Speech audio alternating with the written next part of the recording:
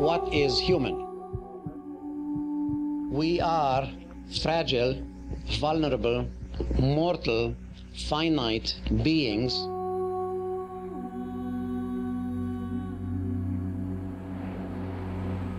So long as we live in these fragile biological bodies, survival emotions will dominate everything. But you know, something startlingly new, potentially full of hope, is unfolding here in the second half of the 20th century.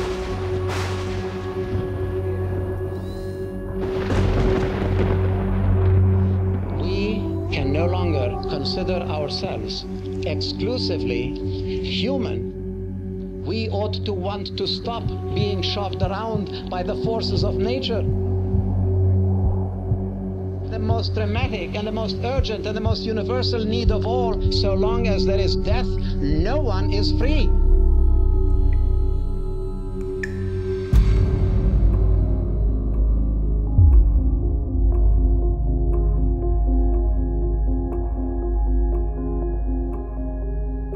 When I was 10 years old, I met the most extraordinary person. He ignited my imagination. He challenged me, and he's been in my mind ever since. His name was FM 2030. Omni magazine says he's a true visionary, daringly original. You actually changed your name, huh? I have, because I changed, Larry. Do I come from a family of 2030s? Not really. Conventional names, as a rule, define a person's past, ancestral profession, and so on. I mean, we all came from ancestors who swung from trees. But what matters is where we're going.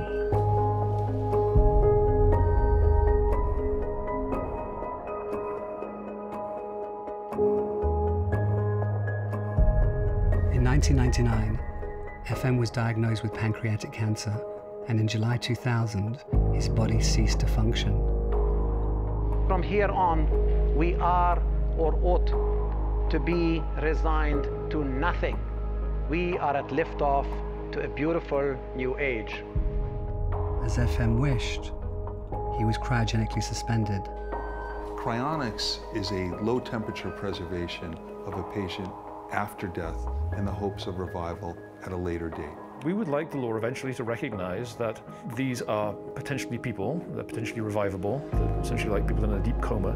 The point of cryonics is once you're in the tank there, nothing's changing. A day or 100 years makes no difference because there's no biochemical activity.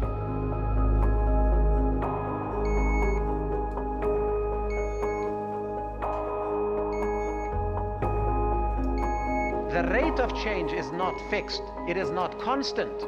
Help accelerate the pace even faster. FM was always hopeful. Cryonics is just a safeguard in case of accidental death. You know, people like me, well, I don't plan to die.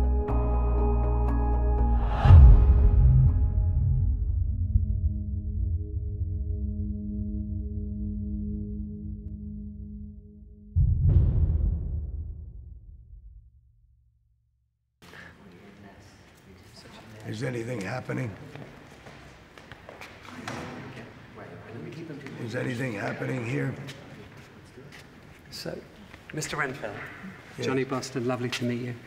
Lovely to meet you. Irving Renfeld, nice to meet you. Great, wonderful. Okay, so we good? Shots good?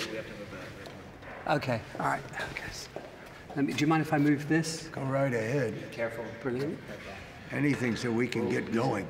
Here we are, or there we were, on set, oblivious to what was about to happen. We're always in the dark. Well, I was. How are you? Is that talking going to go on back there? Hey guys, shh, hush, quiet. My life hadn't exactly turned out the way I'd expected. Don't get me wrong, I have a lot. A wife, 2 healthy kids, a dog named Izzy, and a business. I make films. It's very glamorous. These are my colleagues. Brian, a little eccentric, but as good-natured as they come. Kayla, my assistant, office manager, confidant. She's the salt of the earth. Should I be more peppy or should I be more like serious? Be you. I am being me, I feel like. And then there's Zev. I met him 20 years ago and he's still wearing the same hat. And last but certainly not least, Jason, my best friend and business partner. very pessimistic, but loyal to the extreme. And I haven't always been loyal back. You know, since we've been together, I think we've started about 653 different projects. They were all supposed to be cinematic masterpieces, or at the very least money makers. But here we are, or there we were, making corporate films to pay the bills. And this lively-looking fellow is Irving Renfell, my client, my only client. He's on his last legs. His firm wants to immortalize him. That's what we do, immortality in celluloid. I mean, digital. Immortality in digital. Johnny, I've been trying to reach you all day, and you haven't called me back. I have something really, really important, and I don't want to just leave a message. It has to do with FM and Clio. It's good news. They are planning to, yes, bring FM back. The future is not just about new technology. The future is not just about the space program. To be sure, it's about that also, but it's also about changes in values. They're going to reanimate him. I want you to be there. Sebastian from Clio is going to call you. We have to go to Clio very soon. What decisions do we face? What will the 1980s be like? Talk about that or some futuristic. In the 1970s and 80s, we're moving increasingly to something entirely new, and that is regionalism, common markets, regional blocks, hemispherism, continentalism, and coincident with all this, globalism. Wedding ceremonies, these are rituals that allow two people to announce to the world that they now belong to each other. Weddings would be more honest if the bride and bridegroom peed on each other to establish their territory. Keep out, everybody. This is now my property. We don't even use the term broken homes because that's really unnecessary. We're changing our vocabularies. We no longer have bachelors, we have singles. We no longer have broken homes, we have single-parent homes. Let me tell you what vegetarianism or veganism has to do with the future.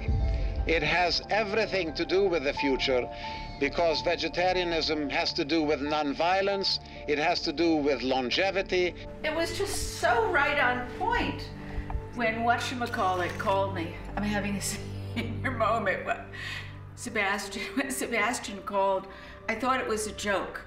I thought, okay, Sebastian. Because it's come too soon, I thought, in a way. Why did you think so soon? Well, I thought it would take years before they were ready to do something momentous like this. I was just thinking about my mother today and how I wish she had liked FM more, but I felt I didn't appreciate everything she had done for me. She was a piece of work, but FM got along with her.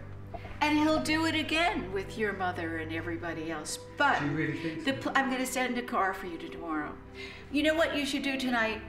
Get a pad and write a list of questions that we want to know about.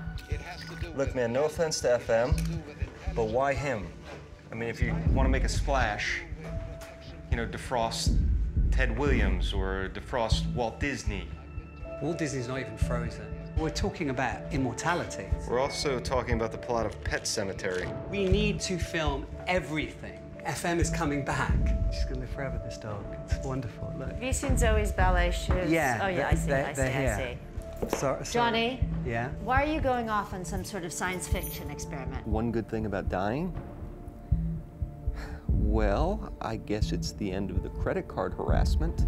I love free-falling into the future, coasting into the future. For me, it's a wonderful trip. I hope for you it is too. Johnny, it's medically impossible. Peter, since when are you a cryonics expert? You're a psychiatrist. My colleagues in the neuroscience field are on the cutting edge, okay? And trust me, nothing points to this, not for decades. So it is possible?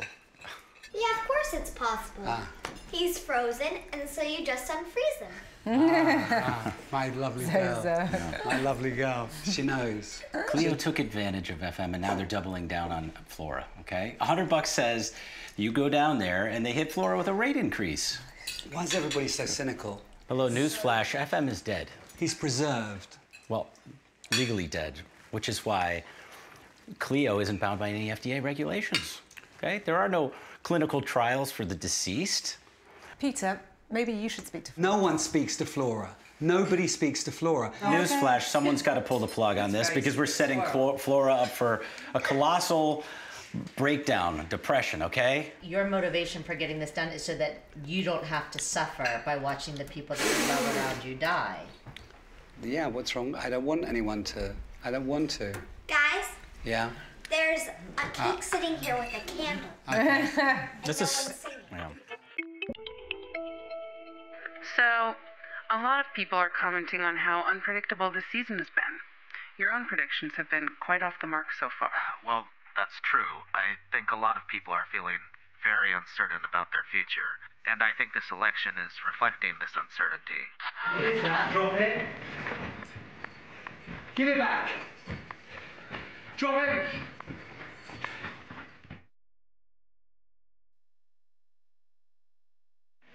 What have you done?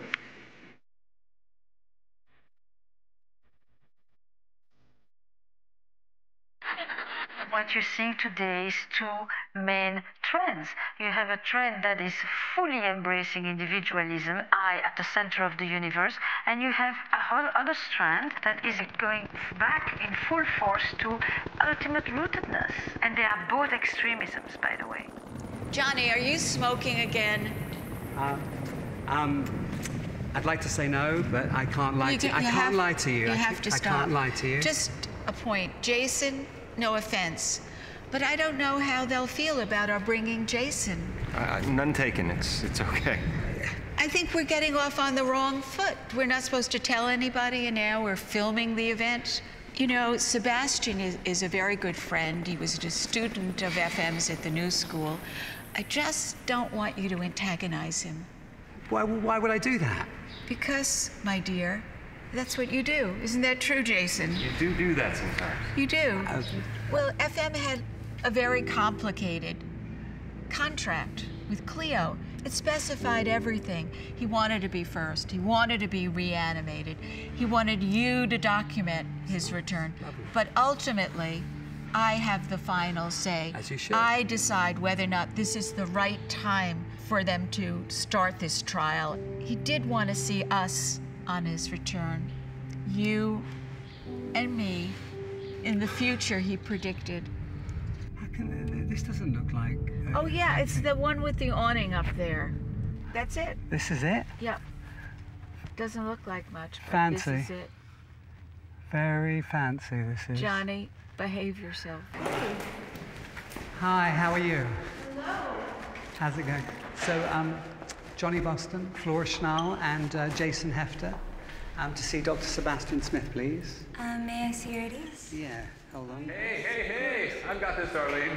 Flora. Oh, my God. Great to see you again. So nice. Thank you for coming. Hey, that was great. Oh, this must be Johnny, but all grown up. Yes? That is. I got that right? Is.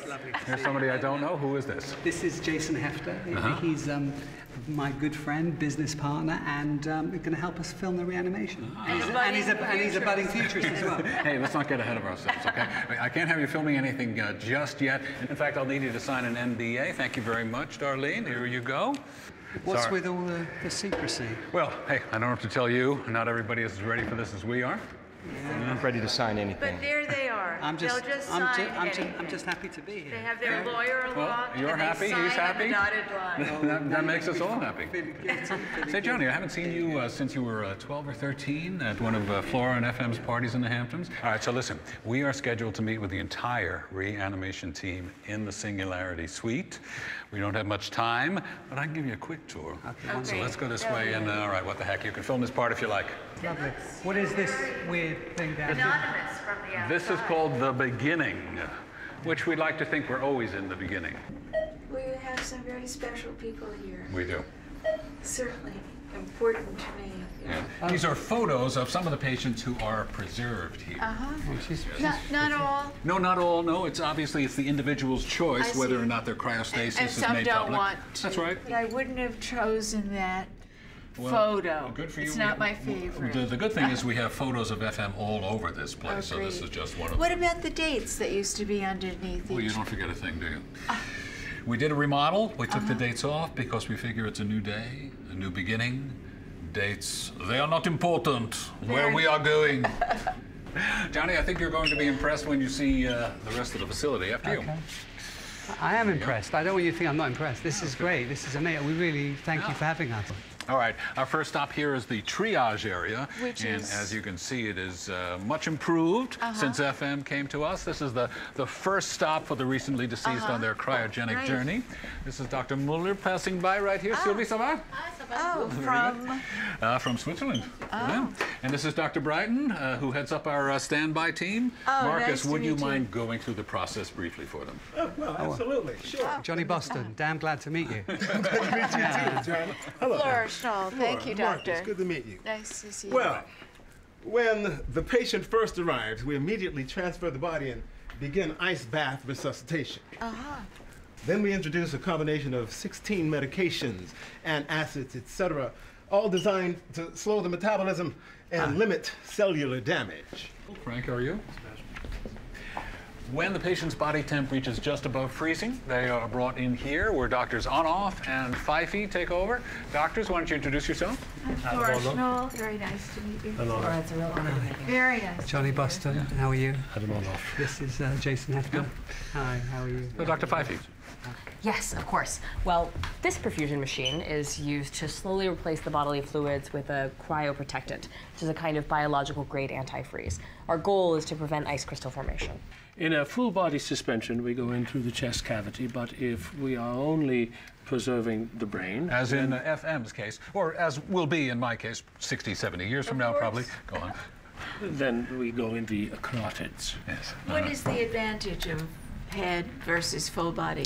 Some of our patients are very attached to their bodies. We here at Clio are willing to honor a lot of different preferences, although personally I know Sebastian and I agree that the... It's head. Yeah. That's right. May I see, can I see what this is? Sure. Is that cool? This is so cool. Is that okay? That is a very expensive toy, Johnny, but it's great. No, thank you. What the heck? This is really No, good. no, no, no. Johnny, we can't afford that.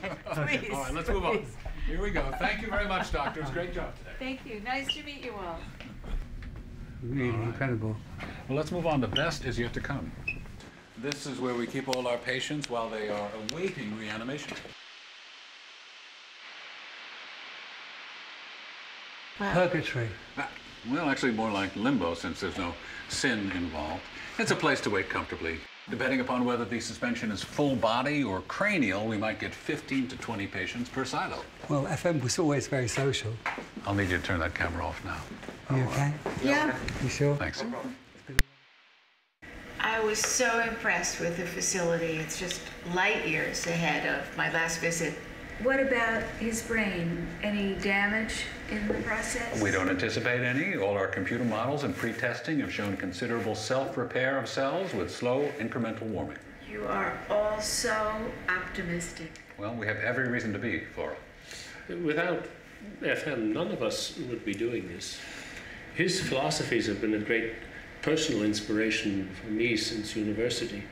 This trial and the opportunity to meet him is the great honor of my career. It's very moving. Thank you. I think we're all on the same page. Our goal is to bring FM back, let him see all that he's helped create. And personally, I still owe him dinner. He'll accept? Take a look at this. He'll have to again. bring me too, though. Absolutely. Let's all have dinner.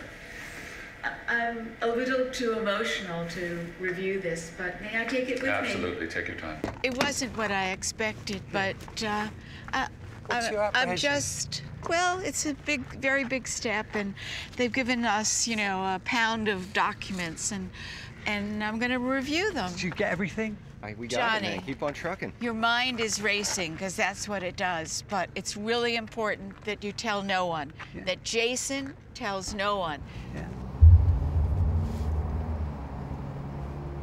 What does it mean you use the word transhuman? What is a transhuman?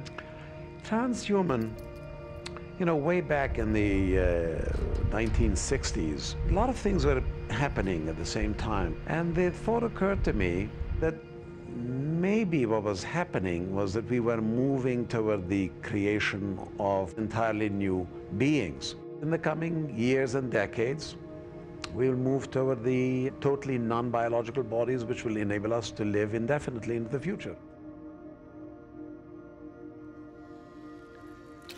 Got Duke, Harvard, MIT, Princeton. Dr. Pfeiffe, she graduated high school when she was 12 and won the Alexander von Humboldt Fellowship. Every single one of Cleo's doctors checks out. They're legitimate. Yeah, but this footage is crap. Johnny, it was shot through a keep-on trucking belt buckle. It's fine. I don't want fine. This is an epic event deserving of an epic film. Whoa, whoa, whoa. There's no film. There's no film. There's a film. There's a film. Johnny, don't do this. Right here. What's that? Promotional documentary, internal use only. Didn't you read the episode of War and Peace we signed? We shoot what they want, document them taking FM's brain, putting it into that bionic avatar, then boom, he says howdy, fade out, and hand the footage over, okay? Because if we do anything Johnny-ish on this, we're screwed. Listen, when FM comes back, he's gonna okay everything. You have to at least consider that he may not come back. I went to Cleo and it's real. FM is coming back. You saw proof. Well, not exactly, but you know, you say everything happens for a reason, and this is happening for a multitude of reasons, and you know, it's going to work. Johnny, what Cleo's doing, a lot of people are going to have a big problem with. I mean, some people may have a problem, but this is you know, a choice of the good outweighing the bad. And like FM said, that eventually we will overcome death. I mean, and we're going to embrace that. Okay, so hooray, everything goes Johnny. FM is back, dead is dead, whatever. Yeah, death is dead. I guess that's got a nice ring to it. Yeah, that sounds good. Death is dead. Who controls the technology? Is this something that only the rich can afford, or is it for everyone? Well, they said they wanted to do this the way FM wanted it done. You know, this. What does that mean? In a rapidly converging world, it's a society made of a few winners and a whole lot of losers. This is not what we ought to have here in this late 20th century.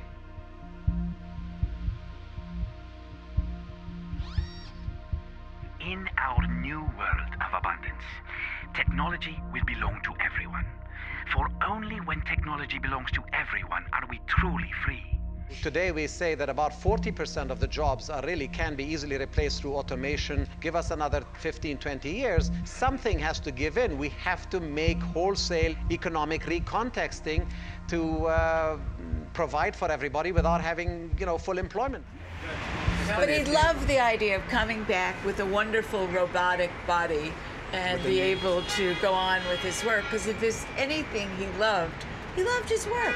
He, you know, woke up every morning thrilled to get started and go to his desk. As long as it wasn't too early. Too early. No, he got better. When he moved to, I think, California, finally, he realized he had to get up earlier to see people. Do you think it's going to work? Do you believe that it's going to work?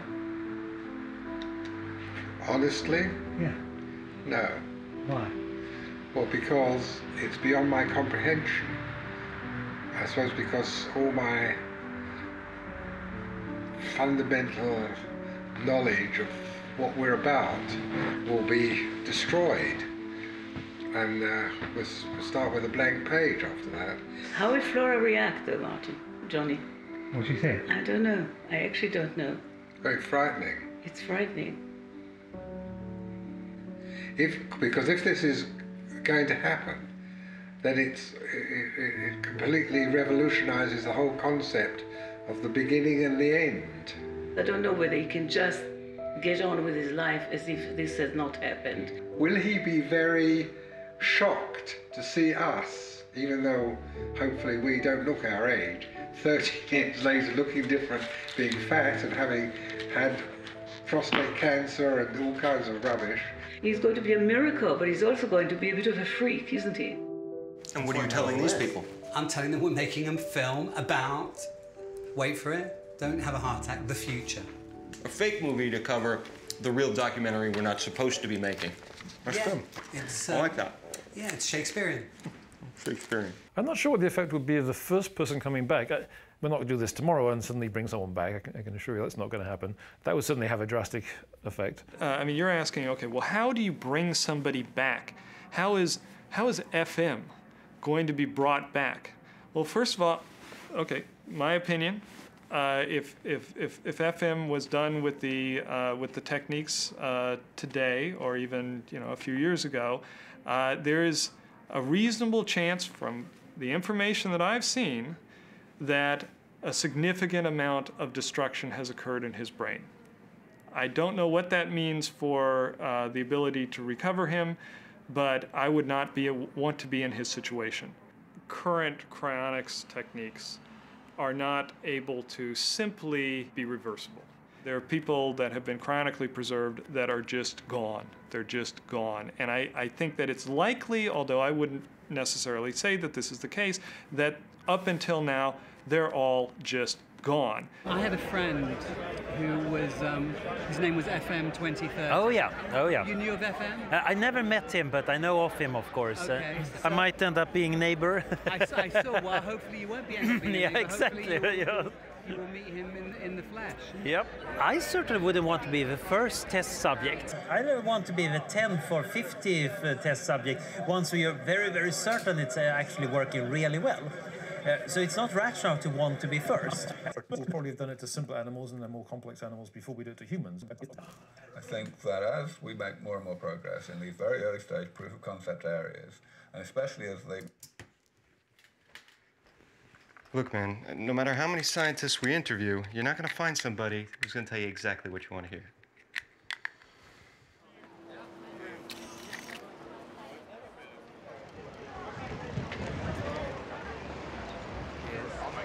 See him. Sebastian. Hey, Johnny, what are you doing here? I left you tons of messages. Yeah, I've been really busy. I'm sorry about that. Listen, I'm running late for a doctor's appointment, but you're on my list. Yeah, but what are the odds of success with FM? 0, unless Flora signs the necessary paperwork. But is FM just a guinea pig? Of course not. But until Flora signs, we really have nothing to speak about.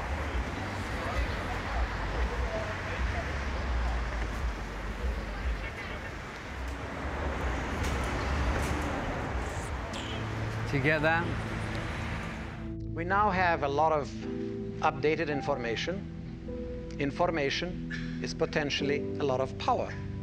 It can catalyze a lot of changes in our own immediate lives, in our personal lives, as well as in the world around us.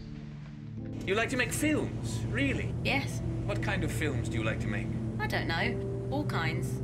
I especially like films about people. About people? Yeah. Like me? No. No. I'm joking. Yeah, I don't know. I mean, I don't like to think about it. I sort of go, this is the project of a lifetime, and we got to jump in, we got to do it. We can't think about it. We have to push Irving another week. Johnny, I don't think Irving has another week. Before we keep going with Irving, though, can we talk about some of the expenses that are coming up? Who's financing the rest of these interviews? Are we going to just sit back and wait for things to happen? Let us not sit back and wait, but let us become involved directly and actively in the creation. Hi, Johnny. It's Flora. I got all your messages.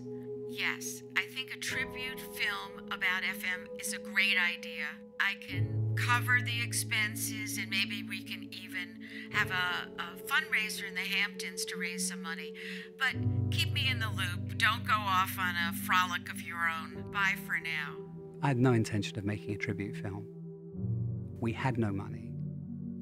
Flora would understand once FM was back. The interviews would confirm whether Cleo was on the up and up.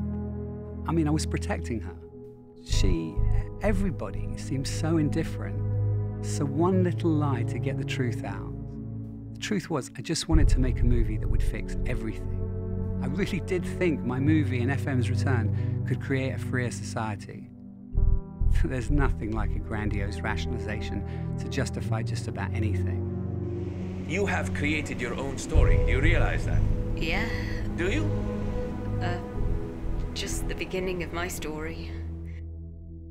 One of the reasons his last name was Digits, it was kind of a gimmick, I guess, but he felt like that 2030 would be the year where we would have solved things like the water problem. Or along the way, lots of different problems, so that we would be a less competitive society, that we would be a much more universal society. I think you're conflating what's possible in terms of technology with how much it will change the human condition.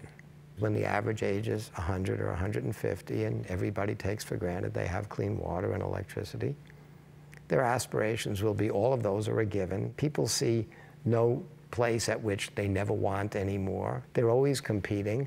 And so no matter what the state of technology is, while it's always bringing us all up, the human ability to live in peace and to share and all of that is not affected by that. It will be independently solved or not solved in some other way. Do not assume that our human problems of fear and hate and mistrust are going to be made better or worse by technology. That's not what technology does. Oh dear. Johnny, say, why have you been talking to Ray Kurzweil? Ray, what do you mean? Have you been discussing the trial? Of course not. Of course I haven't been discussing the trial. What have you heard? Well, what I've heard isn't good, Johnny. It's not good for anyone. Of course I know. Of course I know what it means. I know what's at stake in terms of the trial. I know what's at stake, and what you've probably heard is the fact that we've been doing a completely separate film entirely.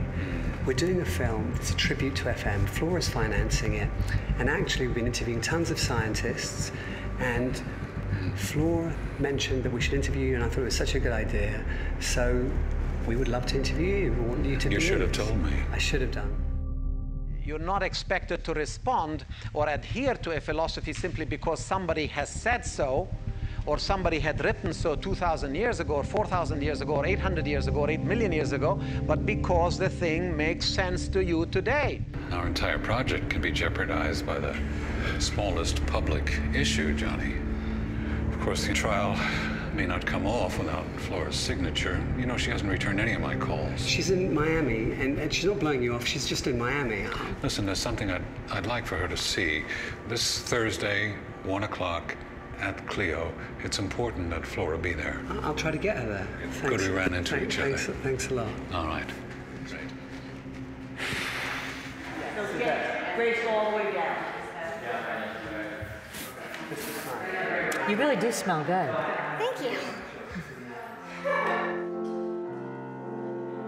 We have paying work right now. Why not stay focused on that for a change? Flora needs me. I need to be there for Flora. I mean, I've never seen her like this. I promise I'll make it up to you, to Zoe, to Izzy. I'll make it up to all of you.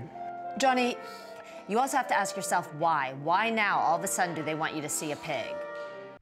Special present from Brian's personal collection. What is this? It's a thermos cam. I have no idea what he uses it for. Make sure you have a solid base to set it on, and obviously don't drink anything out of it. Well, listen, you can't film today. Today is just for FM's close friends and family only. Really? That's what we have to do. Yeah. I'm so disappointed, because I really would like Jason to see this too. Well, this one's a matter of security, so I don't think we want any filming today, and we certainly don't want to take any chances with FM's safety and security as well, right? Okay. Okay. All right. Hey, listen, this is what you can do. You can hang out in the cafeteria, if you don't mind. We got sandwiches and free Wi-Fi. What you are going to witness today, besides the quick test. Now, before we begin, a little background on the breakthrough trial that we are all honored to be a part of here. This is test subject 372414, but we have affectionately called him Cleon. Adorable. He is. Male, grain-fed, and as you can see, happy as a pig, and, well, you know. We injected Cleon with a barbiturate potassium paralytic solution, essentially a controlled euthanasia. Once anesthetized, after the heart was no longer functioning, we perfused the creature's carotid arteries with a cryoprotective solution designed to endure vitrification without any further damage to the cells of the brain. This solution is very similar to what was used on FM in 2000. Once Cleon's blood has been flushed and replaced, he was vitrified in a cryo storage for exactly 6 months and 3 days. Once the animal was removed from storage and thawed to an acceptable but still very low working temperature, we immediately began a process reversal. Again, perfusing the carotid arteries, flushing out the cryoprotectant and replacing with a modified blood proxy. This was designed to reverse any mild toxic interactions that the cryoprotectant might have with the cells. And now it's simply a matter of restarting Cleon's heart.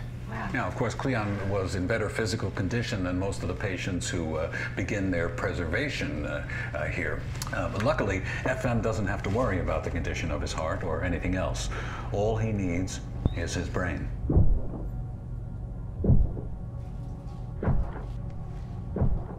Oh my God. That is right. Wow. That's a good day. Can we go in there? Let's hang on a moment, and we can. Yeah. I'm scared of pigs. Look at what we've done. You want to say hello? Really incredible. Yes. Wow, amazing. Impressive, Flora, yes? I'm speechless. So's the pig. I can't fucking believe I missed this. It's like I said from the beginning. FM is coming back. All right, so maybe we can stop death. But, you know, I mean, the question still is, should we? I've known Flora for a very, very long time. She's been the most wonderful, wonderful friend to me and our family. She's been the surrogate mother and grandmother to our children and grandchildren. She is really, I would say, leaving those compliments aside, she is dynamism personified. We live in a discontinuous world. The quality and the profundity of our involvements ought not to be determined by their duration. Hope you're doing well. Listen, I'm having a bit of a tough time reaching Flora. I left her quite a few messages. To be honest, after last Thursday, I'm a little surprised we don't have those signed documents by now. I know this is an emotional time for her, but I think you and I both understand what needs to happen here, so maybe you'll speak to Flora for me, move things along. I'd appreciate it. Thanks. The dynamic individual today is in the process of growth and changes. Goes from one job to another, one profession to another, from one community to another, taking the place of the lifelong companion or what have you, are networks of friends. Wonderful. Ruth Ginsburg told this story. Ruth and I were in the Dean's Moot Court Club, so he had all of the club to dinner. Ruth and I were the only two women. He said, "Oh, I don't know what you two women are doing here, taking up the valuable place of men." And I said, "I don't know, Dean. I don't know about Ruth. I'm here looking for a husband." Really too. It's nice. I don't understand how I don't remember who these people are. I should have written down their names. I have to look at more closely. Well, it must be from a wedding or something, right? I mean, this is... Yeah, this is a... Who wears a pink carnation? You know, unless they're a spy. Have you seen this? No, what is it? Can I see? Guess who the villain is? FM. FM is the antagonist. Have you read it? I mean, how do you know? FM wouldn't have gotten through the first 3 pages. It's about a transhuman conspiracy to devour the world.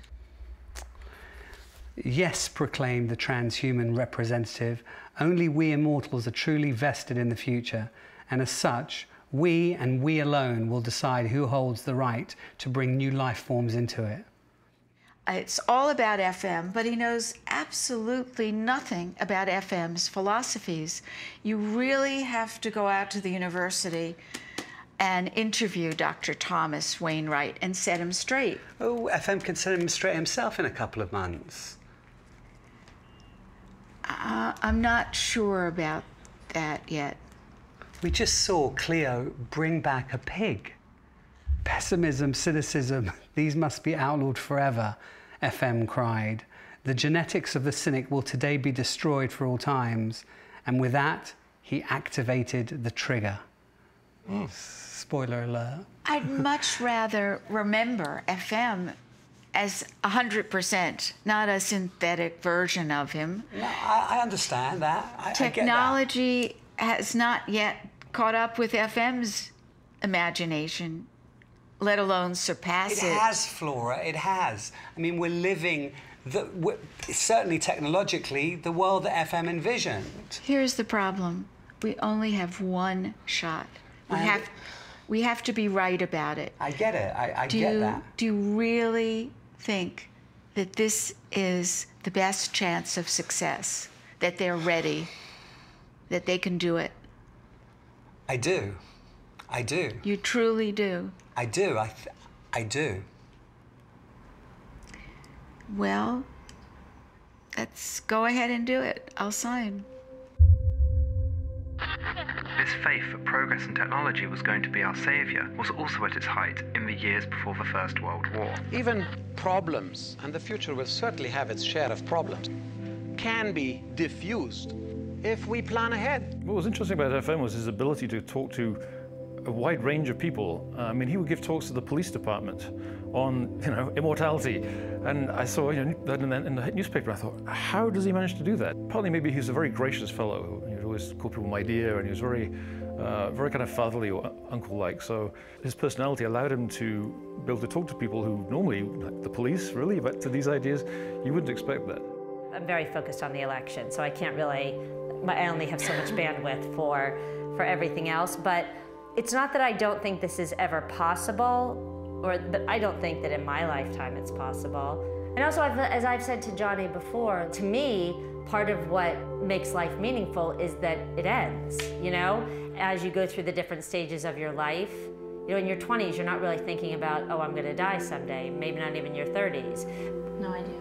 No, but it's not like you're not thinking about the consequences as much. If you were actually given the opportunity to be immortal, you wouldn't take it. No, you wouldn't. No. Really? Really? You don't think that your aspirations and your goals would transform and change over time? I don't know. I don't think so. I don't know. I guess I'll think about it more, but I've always said I wish I was a vampire so I could live forever, because I feel like, looking back, when I was in high school, I was like, oh, I'm gonna have this, this, this, and this, and this, and now I'm here, and I'm like, I didn't go off track. I just haven't gotten there as fast as I needed to, so it's like, what the hell? I need 4 lifetimes in order to achieve everything I want to, and yeah, if I had much longer time to live, then you would have to. Then maybe I wouldn't worry so much. Right. But, you don't know. FM isn't the final word on transhumanism anymore. The transhuman movement itself has evolved, fractured, just like any other belief system. It's not all campfires and kumbaya anymore. But I never said it was. Are you aware there are people out there who already consider themselves transhuman? And believe me, most of them have no desire to see the rest of us regular humans stick around. I mean, but that's crazily alarmist. I mean, the core transhuman beliefs remain the same, that we're going to transcend our biological limitations and create and achieve an abundant future. Yeah, and the Statue of Liberty still says, give me your tired, your poor, your huddled masses, yearning to breathe free. Does that sound anything like modern immigration reform? No, but I'm not sure where you're going. How would one of these groups go about achieving this abundant future of immortality? FM relied on a faith in technology, optimism, altruism. But as long as people with personal agendas control the technology, why is there cause for anything other than skepticism and, quite frankly, being absolutely fucking terrified? If the goals of, many transhumanists come to pass, then reality becomes a highly mutable thing, right? And virtual and real become hard to distinguish between, right? How do you manage that power? Well, it occurred to me that we needed this kind of technology. We needed wise, compassionate, intelligent machines that would transcend the foibles of human intelligence, of the human urges that really drive intelligence to chase these evolutionary motives rather than some kind of greater good. Once you start saying, oh, this is frightening, we want to halt work on this while we figure out, is there one best safe way to do this? You've failed, because the people who keep on working on it are failed states, or some biohacker in mom's basement who everybody says, well, he was a nice guy and very quiet, but you know, we didn't know he was going to do this. What is the biggest problem facing humanity? Well, humanity, I suppose. Humanity's willful stupidity, when there is such enormous potential. I don't actually think that it's so complicated. I think you're always a looker for something or other. You know, it's an attractive thought, actually, that we've got a future that is so multifaceted. It's all this FM stuff is a utopian thing. So I could have joined a cult. You could have joined a cult, maybe. Did you set the burglar alarm? No. Captain's log, stardate, Wednesday. I'm part of a secret, unregulated experiment that could change humanity forever. No one's discussing the implications of immortality and what will happen once we become immortal.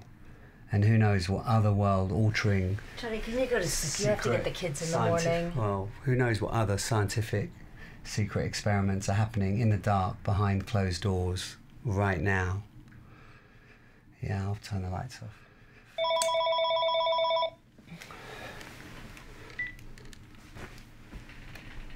Hello? This is Johnny.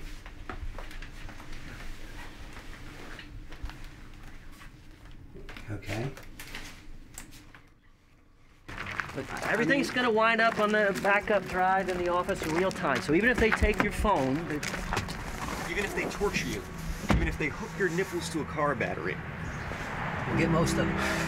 We are talking to Flor Schnall, a longtime partner of the Futurist FM 2030.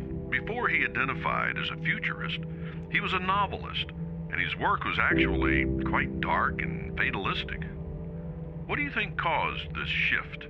You're right that there was a real switch. It was like an 180-degree change of course. If he was going through a philosophical change, even then he was very obsessed with the idea of death, poverty, inequalities.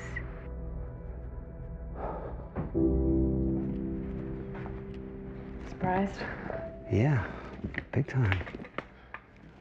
Sorry about this. What's going on? Well, it's just that what I'm about to tell you, I know that you have Flora and FM's best interest at heart, so I can trust you. I hope. I absolutely believe in the work that I'm doing at Clio. We've made so much progress. I never expected to make it to human trial in my lifetime. It's too soon. We are the breakthrough generation. Perhaps the greatest breakthrough of all is in our outlook. The dawning awareness that from here on, everything is possible. Success or failure are two sides of a monumentally problematic coin.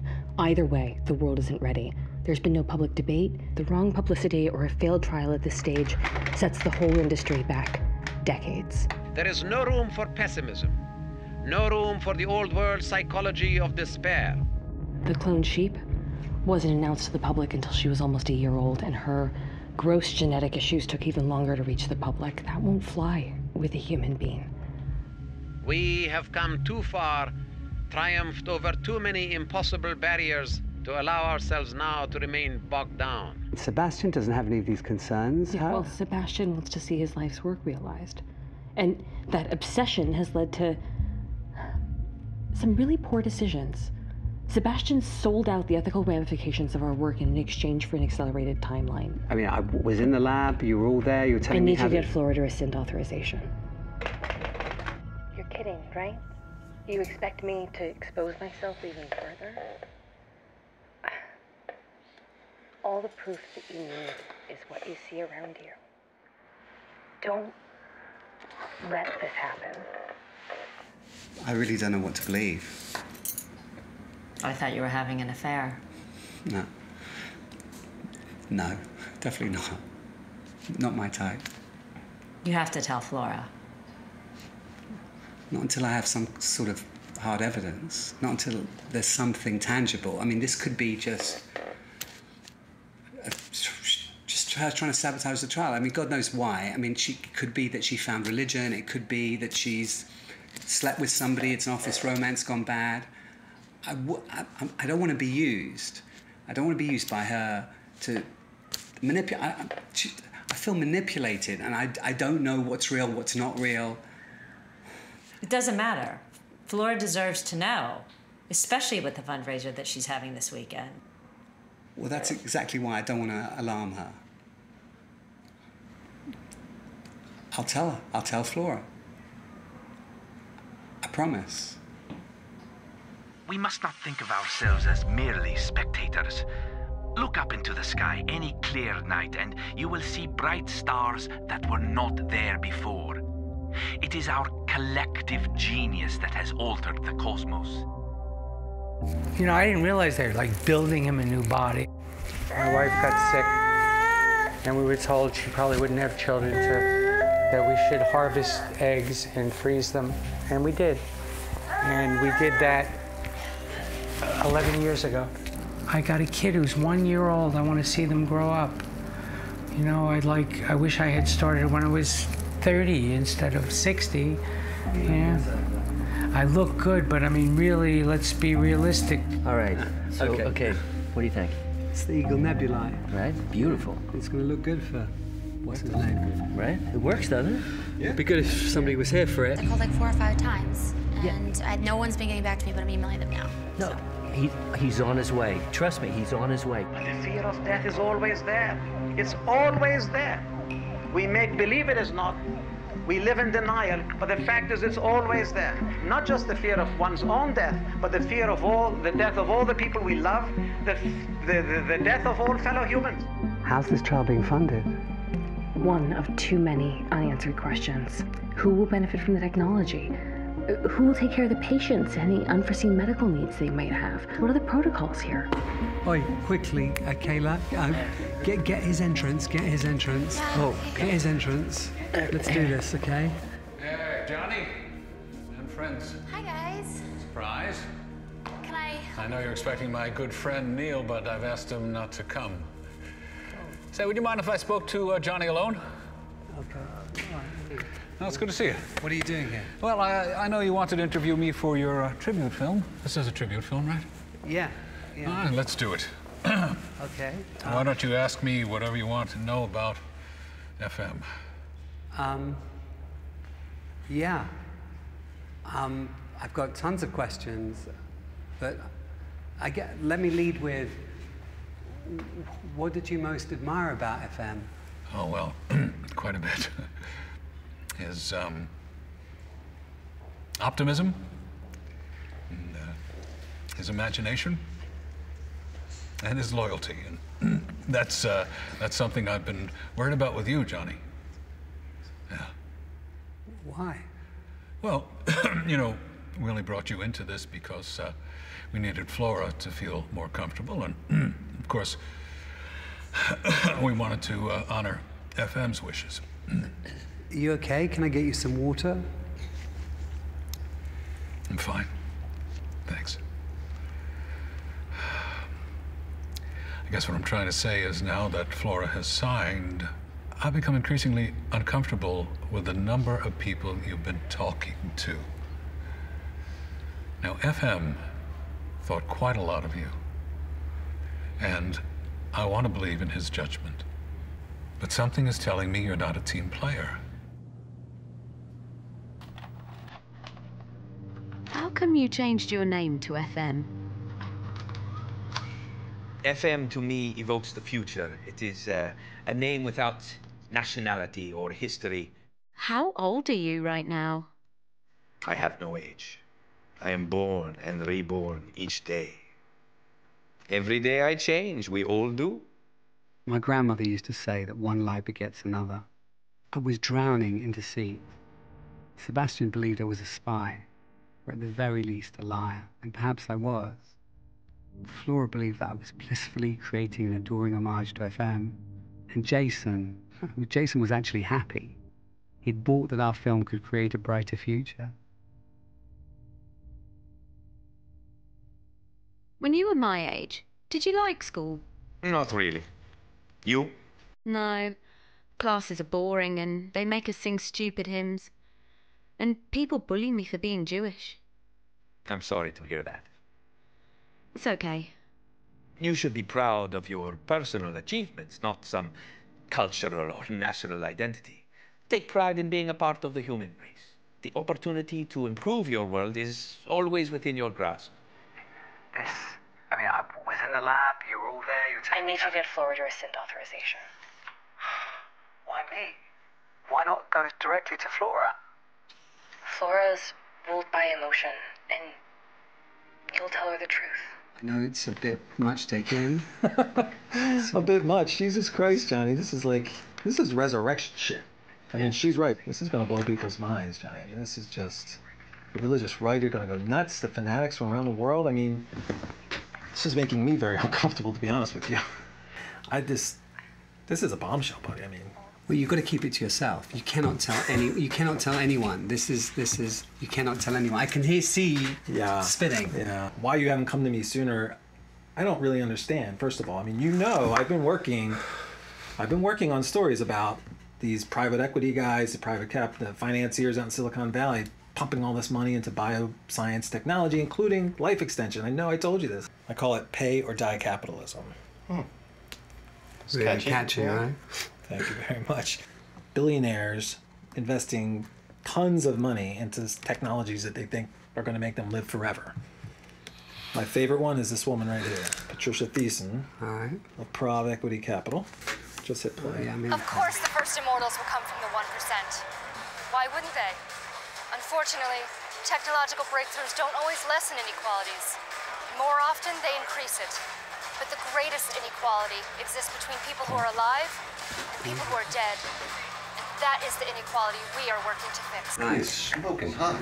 In her little techno-utopia, I mean, only a few thousand Americans live forever, driven around by robot chauffeurs or whatever, and the rest of us all die unemployed at age 60. And I'm willing to work with you and to protect you on this. Yeah, that's what we want. All right, but I'm also willing to, help you get to the bottom of whatever's going on here, but you got to give me an exclusive on this. I'm not going to burn you. All right. Especially not if I'm going to lose a story like this. I mean, I want this story. So I will give it to you. Cross my heart. I hope to die, I guess. And come back. And come back. All right. Modern technology cannot wait for human conditionings and class struggles to go through their relatively slow evolution. This new technology is impatient.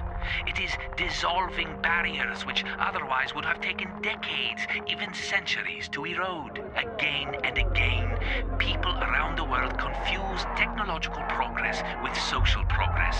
Sadly, the two do not necessarily advance hand in hand. What about the rumors Out of Access has secret labs in Ghana for unregulated pharmaceutical experimentation? Can human genes be patented? The Supreme Court has heard arguments on a case that will determine the future of genetic research. Would you want to wait until a convoluted bureaucracy allowed you access to remission? Royalties for the new technology could be worth billions of dollars. Without ownership, there is a lack of control. Without control, there is, for lack of a better word, anarchy. That's it, thank you. You, Johnny, can be part of the change in people's thinking. If you make films or TV series, it seems to me you need to know about this future of ours. Every quarter, every semester here in this class, we have had anywhere from 5 to 15 people from the entertainment industry. Filmmakers, TV series people, and so forth. And they come here and they sit in, and presumably they lock into these studies and benefit. We've been editing non-stop. Months later, years later, I get a call from them, say, hey, did you see my film, you know, or my TV series on the future or something? And of course, I happen to have seen it. I'm a film buff, and I find that their work was absolutely outrageous. Very anti-future, very non-future, very low resolution. I say, well, you didn't learn a damn thing in class, did you? I say, well, yes, but you know, it's not my fault. It was really the director's fault. It was the producer's fault. It's the public, what the public wants. Humanity's hardly the bastion of altruism that FM predicted. What about the future that you don't like? That it's not happening fast enough? I do not know of a single truly sophisticated film on the future or a TV series on the future. Except for maybe 2001.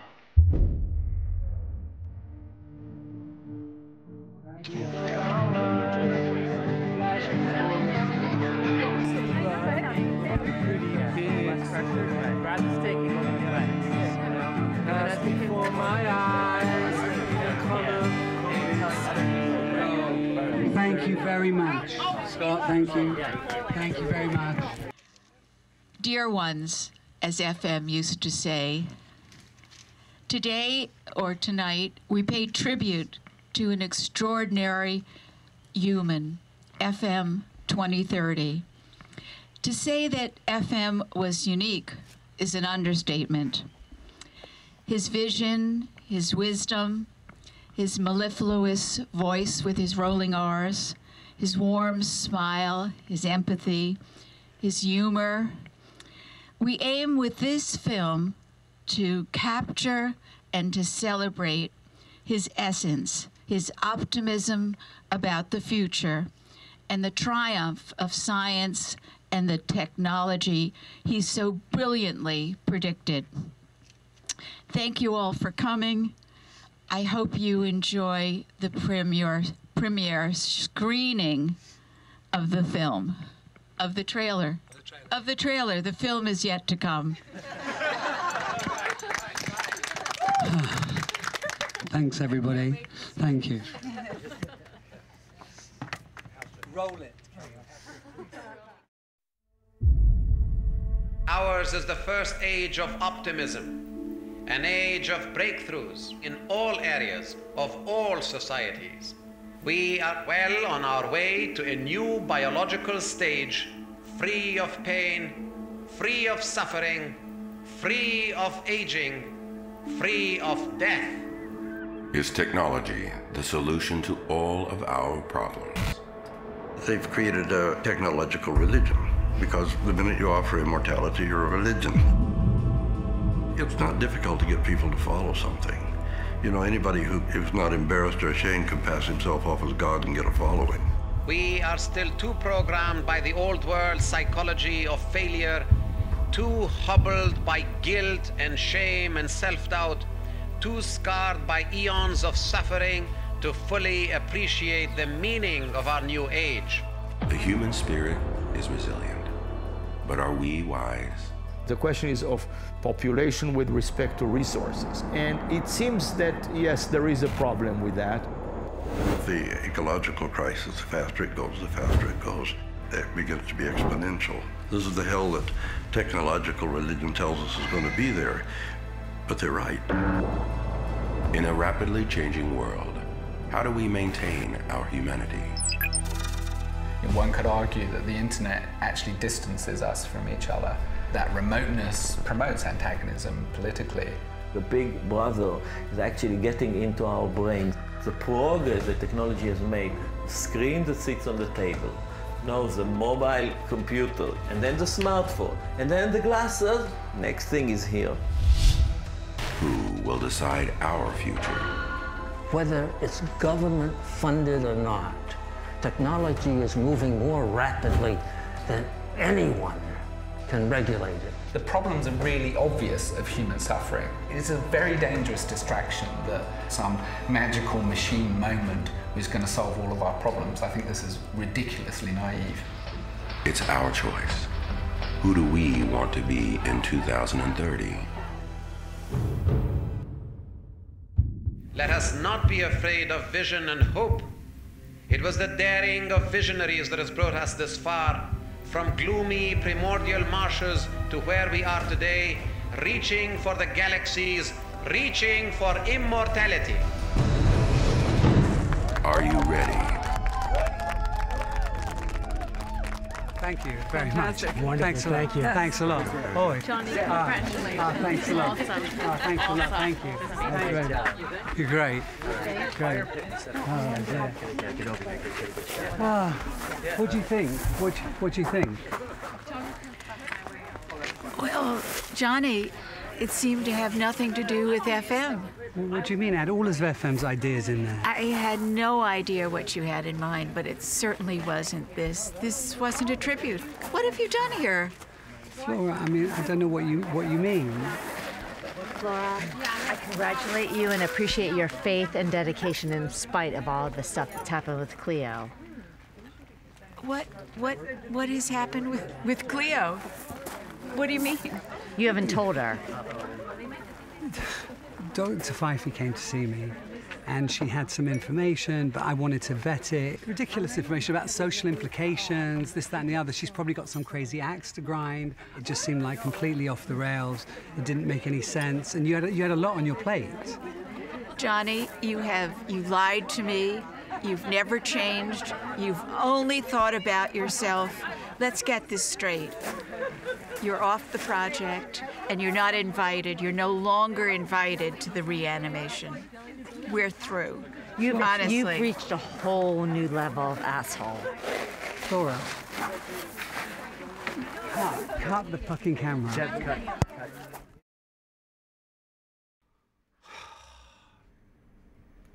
At different points in my life, I took what I wanted from FM's philosophies. Just have a good time, party, chase women, enjoy life, no responsibilities, no nothing. Wake up, Coppola! Dude, I'm sorry we had to bail early. We thought we were having a baby, but as it turns out, just gas. So good times. Yeah, it's Johnny. I can explain. I'm really sorry. I'm really sorry to hear that. What was that? What's the matter? Irving Renfeld died last night. And they want all their footage back, and they want it back immediately, and they're probably going to sue. God, Johnny, he doesn't hate you. He's just let down right now. So what are you saying? You don't want me to come to Israel with you? It's my son's bar mitzvah in Israel. I'm not going to be there. Please let me speak to him. Johnny, I have to go. They'll call you later. When the movie comes out, like you said, it'll take care of itself. It won't take care of itself. It won't. How about a little FM optimism here, Johnny? I'm trying. There is no movie. There is no fundraiser money. Flora knows I've been lying to her all along. I'm not even invited. We're not invited to the reanimation. Hi, Flora, it's Johnny. If you could please give me a call back, that'd be really appreciated. Do you have any regrets? Would you have done anything different? Is this where I'm supposed to say how I wish I'd spent more time at home? Going to soccer games, school plays, owning a goddamn dog?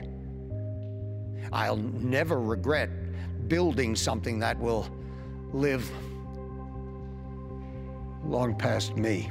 Say, if, for example, you had a choice to coasting into the future, indefinite future, endless future, what are the parts of you would like to take with you to the future? Now you're a man. Do you feel a man? You were reminding us, weren't you? Can I go and get Flora? No. Daddy, Talia should go and get Flora. do you know, I think he's giving me a raise. I'm sure you'll be delighted to hear that this is going to be a short speech. I'd like to thank my parents for this lovely mitzvah party, and I'd also like to express my deep regrets to all the sufferings I've caused them in the last 13 years. And I hope my activities in this regard will be somewhat diminished.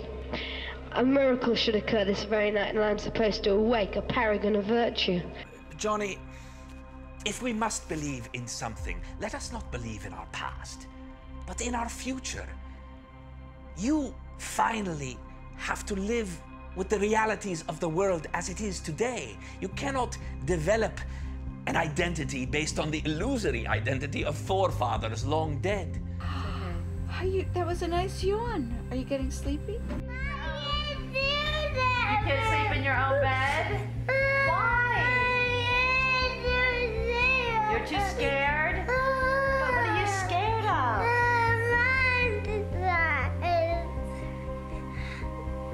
But what do we say to monsters? We can all gain much more, you and I, from facing our real past. What matters most is that you and me and everybody else are about to swing through solar systems and galaxies.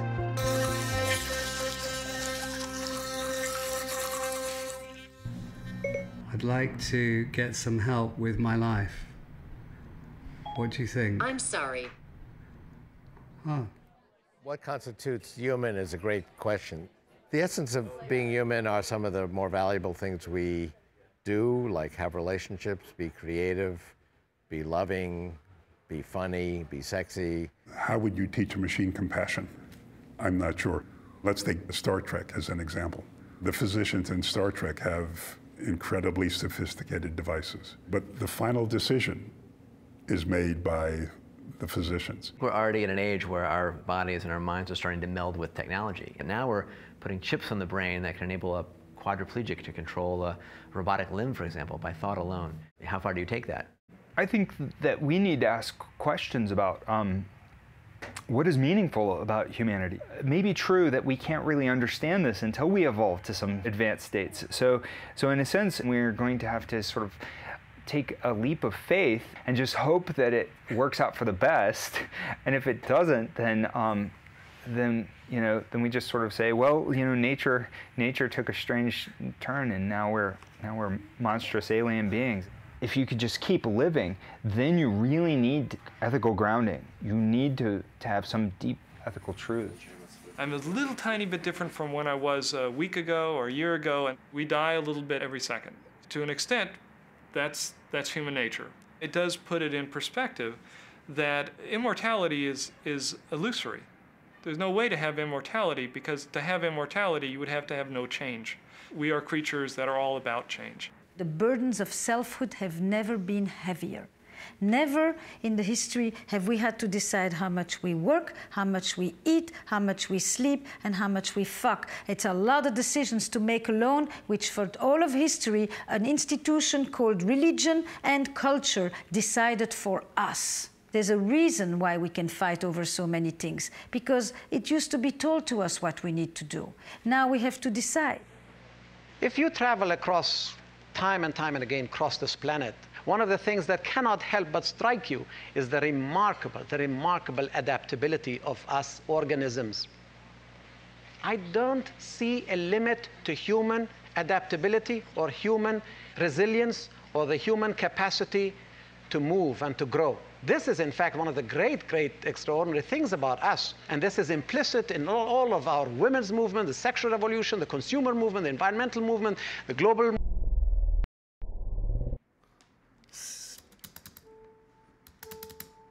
Seriously?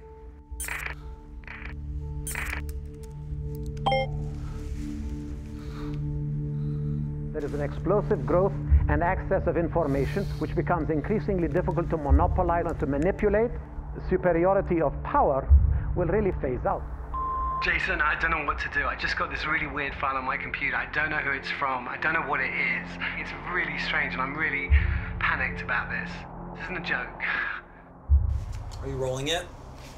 So check it out. See this account here? This account is linked to this company, Advaxis. Right. Advaxis is a shell company run by none other than Patricia Thiessen.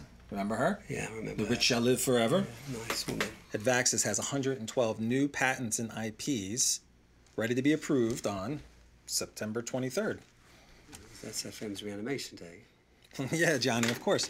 I mean, once the reanimation is successful, they're going to own the technology, like all of it. Okay. This is a list of 1,162 current Clio patients and future freezees. There you are. Yeah. But only 2 have scheduled reanimations. FM and this guy right here. Sebastian Smith. Right. But he's not even dead. I don't know. Maybe it's a typo. Maybe the person who sent it this file could tell us. Well, it can't be Fife. So just look. I mean, it has to be Fife. Okay, wait 1 second. Dr. Linda Allison Fife, right? She's been receiving substantial wire transfers from Clio's chief competitor for the last 6 months. She's a mole. There are no good guys. Of course there's no good guys, Johnny. I mean, this is like a race to play God if God were really friggin' greedy. I can't deal with this, Doug. Like, I've got Alexander's bar mitzvah, and I'm going to Israel the day after tomorrow. Yeah, you're doing a really great job, Alexander. Like a fantastic job. Thank you. Yeah. Johnny, I hate to show you this, but I think Israel might be the safest place for you to be. This was also in the file.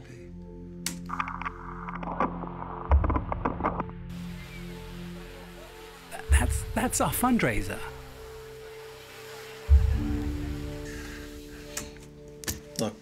Look on the bright side, Johnny. Everything in this file, everything indicates that FM's reanimation is going to work. I mean, all the experts are saying so. I mean, if that's true, this is going to be the biggest story since Genesis 1.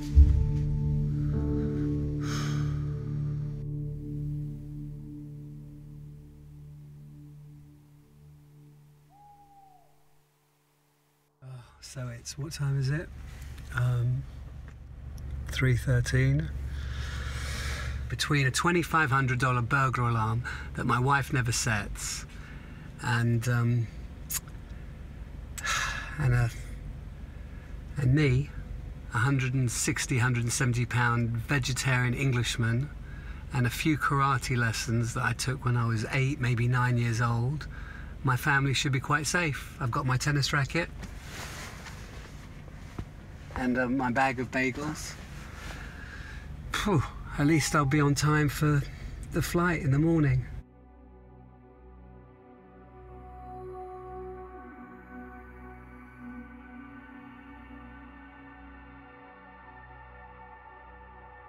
Society has always had to catch up to technological innovation, and that catch-up process is frequently messy and sometimes comes with casualties. I would like the option of being able to extend my life. The idea of immortality frightens me. Societies change in unpredictable ways, and I don't know that I would have a place in society 200 years from now. To me, the most important vista is not to go to the moon or to Mars. It's to actually understand our own thinking and be able to actually expand our thinking. And the most powerful, important force in the universe is intelligence. You know, the last time we expanded our neocortex was when hominids developed this large forehead. That created art and science and technology. So what are we going to be able to create the next time we expanded? We can't even answer that. It'd be like trying to ask a hominid before the invention of language, well, gee, what are you going to do with this extra brain power? Oh, no, that's not. None of us in our current form are capable of understanding the whole picture. That's what excites me so much about life extension research. Maybe one of us will live long enough to figure it all out.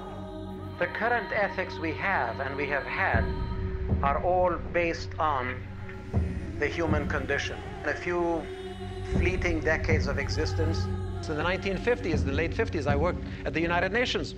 I remember to my horror one day at the Security Council, the head of the American mission, during one of the deliberations between Israel and the Arab countries, he gets up and he says, no, he says, we want our Jewish and Muslim friends to get together and resolve their differences in a truly Christian spirit.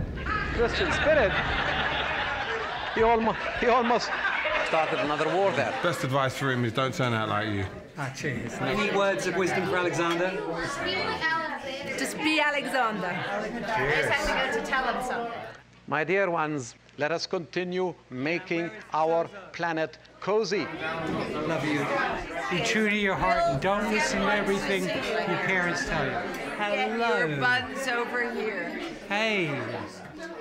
He's impossible. I'm dropping it. Listen, I have some advice. What kind of advice? For Alexander and perhaps for his father too. Well, a man is always honest and forthright. speaks his mind, and he always strives to see the best in people. Do you get that, Johnny? I do. Flora, I'm so sorry. I really am sorry. I never thought things would come to this, and I really apologize for everything. What?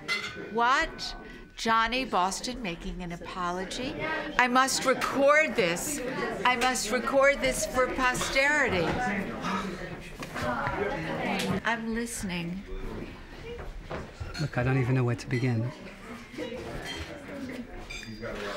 I lied about everything. Everything. I really am sorry. You were right. I wasn't thinking about FM. I was just thinking about myself.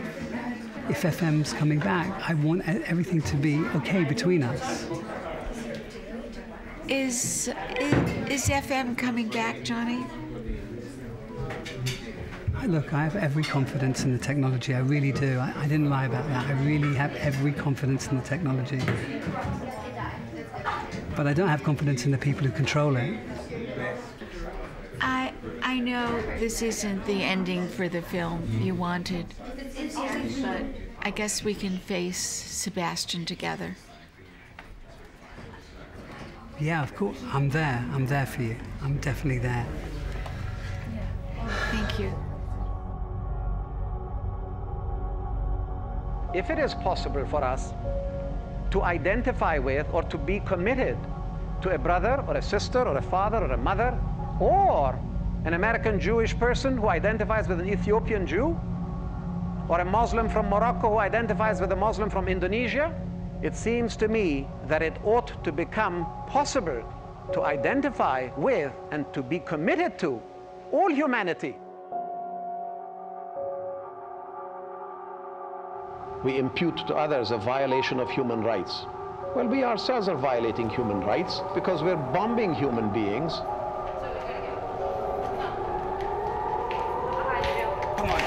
Come on, let's go, quickly, guys. Where's Alexander? Oh, get him. Zoe, stay here, okay? There you go. It's okay. I'm sure it's fine. Very much. You okay? You okay? Are you all right? I love you. Are you all right? Yeah. Are you okay? Yeah. Okay, we're all safe. It's all right. Love you very, very much. Are you? Okay. Are you still filming these interviews? Because you're going to want to get this on camera. Dr. Linda Fife. Yeah, I remember She that. no longer works at Clio. Where's she work? Her contract's been terminated, her apartment's empty, and she's left no forwarding address that anybody knows about. It's just weird. It's weird, but I'm not worried about it. I will find her. What's most important is I know why Seb Smith has a reanimation date. Dr. Sebastian Smith, stage 4, inoperable. This is his x-rays. Yes. And get this. His reanimation date fits roughly with how much time they're giving him. Understand? So FM was a guinea pig for Sebastian all along. This was just a preparation for his trial. Yeah, I mean, can you think of a better reason to get into bed with Patricia Thiessen? I mean, FM's not going to be his guinea pig. FM's out. What do you mean, FM's out? Tomorrow we're going to see Sebastian and to call off the trial. There's no reanimation anymore. None. It's... Well, that really sucks. It does, but at the same time, we don't want to be involved with them. I was just really looking forward to my first reanimation, I guess. Me too. Me too. I was looking forward to the biggest story of your career too. I was definitely looking forward to that. And it's not over. There's still a story here. I've always been obsessed by time and seeing how short life is. And to me, every decision you really make in life is a trade. And, you know, we do things that may not be all that important in life, but they don't take very long and they're fun, so you do them. The only thing I'm afraid of is time, because it moves inevitably, and We know where the end is. You know, aging is a terrible game because you can't win and you have to play. And I thought the only antidote to that was to use my time as wisely as possible.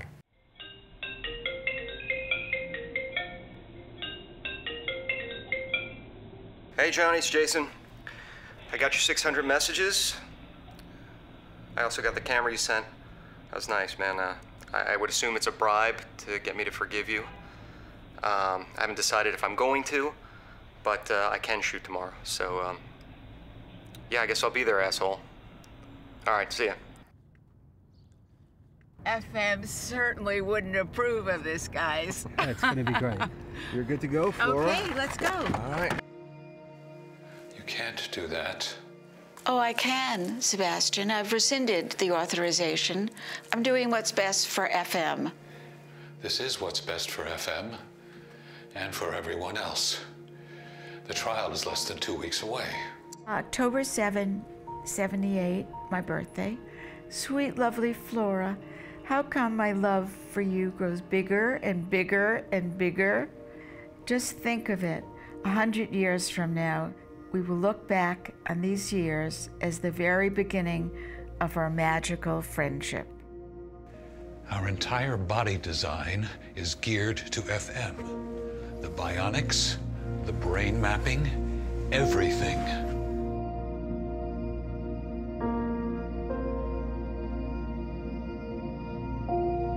Do not be afraid to fly. The lighter you are, the higher you'll fly. The higher you fly, the freer you'll feel. Love you, FM. I want you two out of here. Out of here.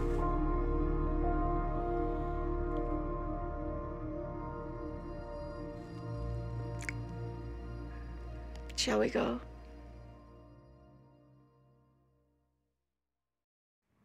He was a hunk, as my friends would say. He was a hunk.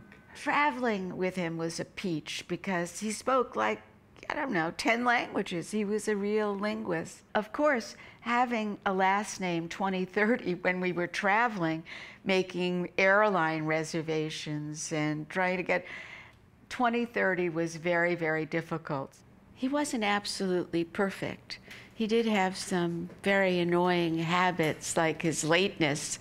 You could never count on him, although he never missed a plane, but he was always late. He would be writing or thinking, and he would just lose track of time.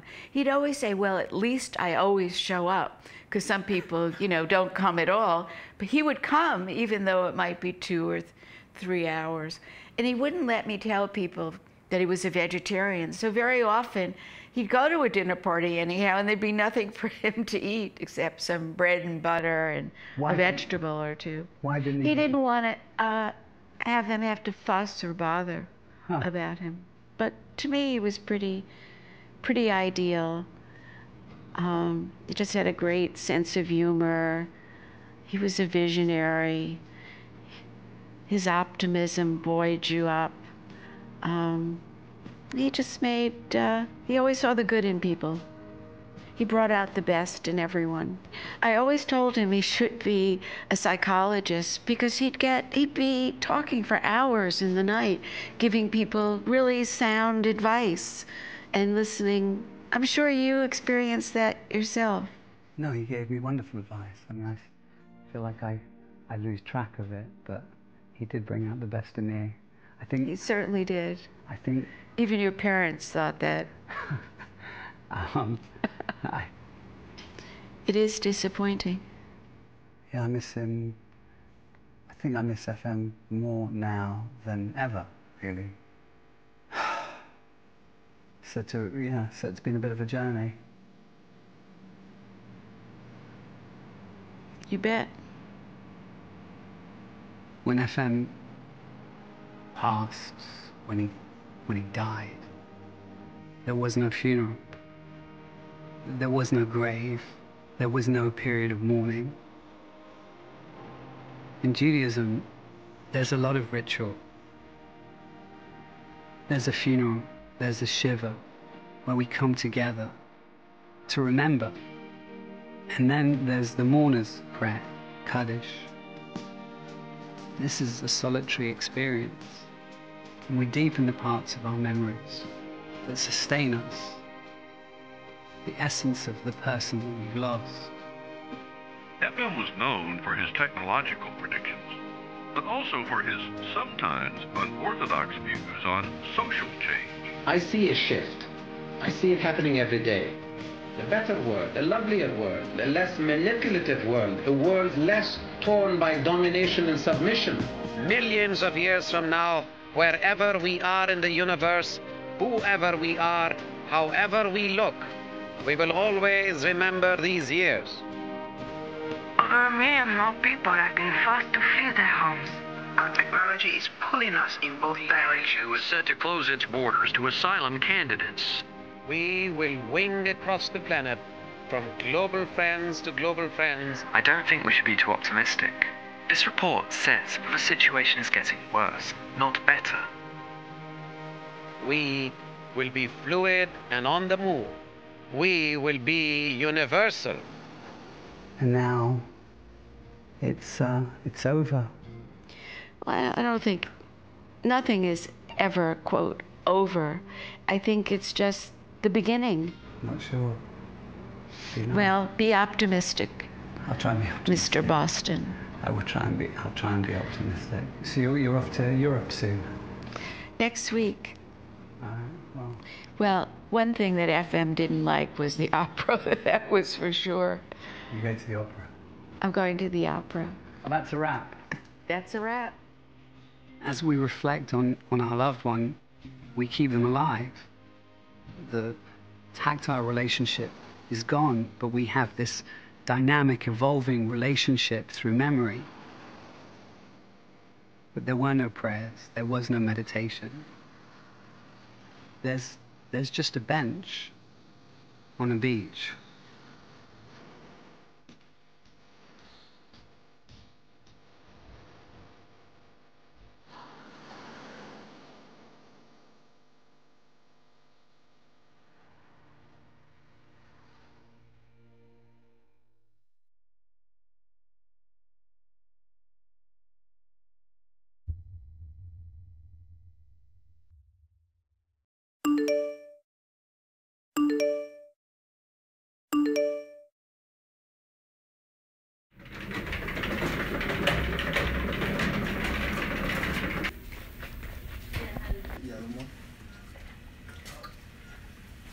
Johnny.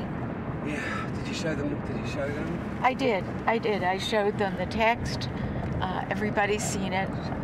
We're all upset. We're going to be there in 10 minutes. Okay. All right, Doug got a flight. I got a text. Great. Awesome.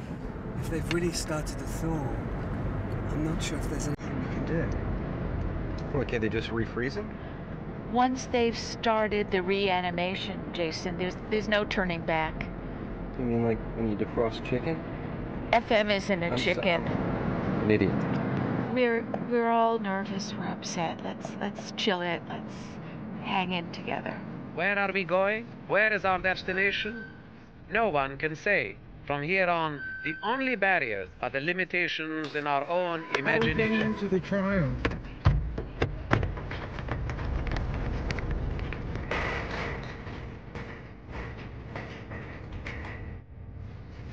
Where's Seb? Where's Seb? Where's Seb? We need to see Seb. No, he's upstairs right now. Stay out with me. Stay out with me. I will take them down. Sorry, I'm late. Hey. Hey, man. How are you? Who is this? Hey, Doug Donovan, reporter with the Times. Hey, how you doing? Hi. This way. Flora, you okay? You okay? See you. Okay, you need to help us. That's right. I spit in the face of time that has disfigured me. Rage is one of Samuel Beckett's characters. Today we can do more than spit and rage.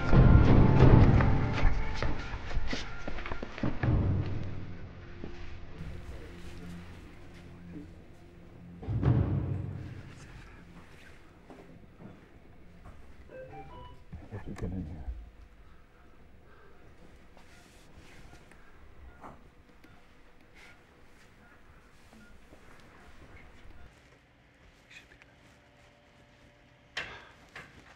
Are you rolling? Turn the cameras off. No.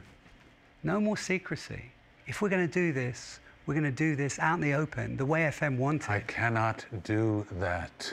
Why? Would that piss off your community-minded partners at Advaxis? You know, we're set to publish at any time, and when we do, by morning, it's going to be front-page news. You're killing FM. And you, Seb. We know about the second trial. We know you're the second trial. Well, if you know that, then you have nothing to worry about. This is not only my legacy, this is my life. This reanimation is going to be successful. Flora, don't you want to see FM again? Sebastian, more than anything. Mm-hmm. But FM wouldn't want to come back this way. Unlike you, he was interested in the greater good. That doesn't make any sense. Of course it does. 50 years from now, people are going to be dying unnecessarily if you stop this. Do you want that responsibility? No. Do you? You have a choice. Either you go down with Advaxis, or you help us take Advaxis down. You can do that. By making this technology public, everyone can benefit. Everyone can have a fair shot at beating death.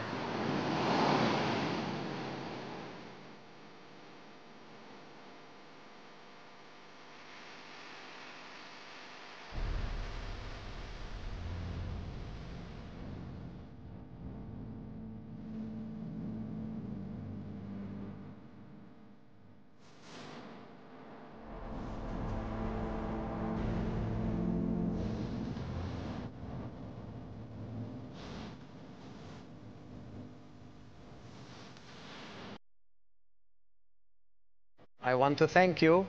Thank you for sharing in this wonderful journey into the future. I hope that for you and for me, this is not an end, but a beginning. That we are perhaps at the end of just a trajectory, but the beginning of a whole new trajectory.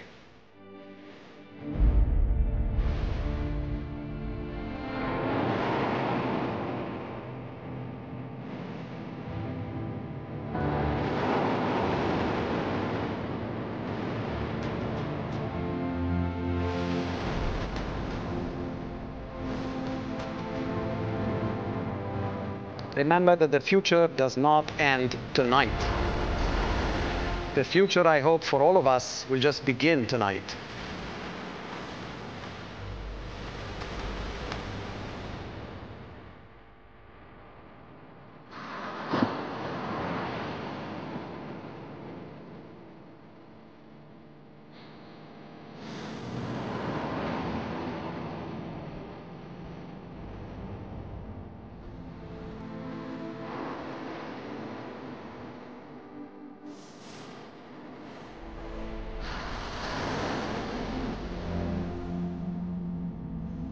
I do miss him, but I think, Johnny, we will see him again.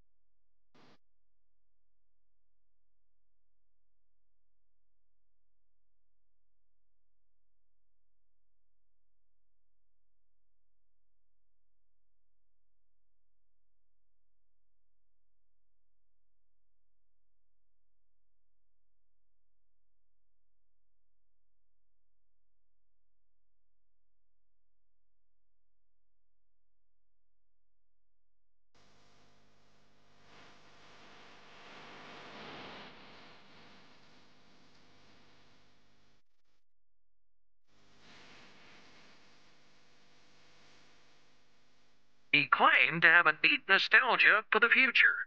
He spent his life campaigning for a bold new future for mankind and called optimism the new revolution. He strikes me as a very iconoclastic, sort of esoteric individual.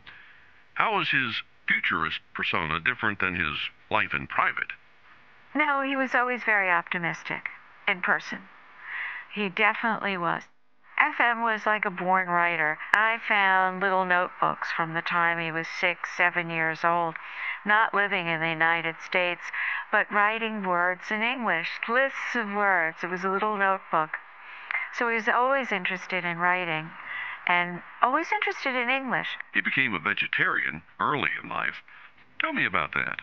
He was a vegetarian since the time he was 17. And in Iran, there's a holiday, a famous holiday. It's called Day of Sacrifice, where they sacrifice a lamb, and they sacrificed his and his sister's pet lamb. And all three of them became lifelong vegetarians. After that event, they never ate meat again. What do you think FM's legacy will be?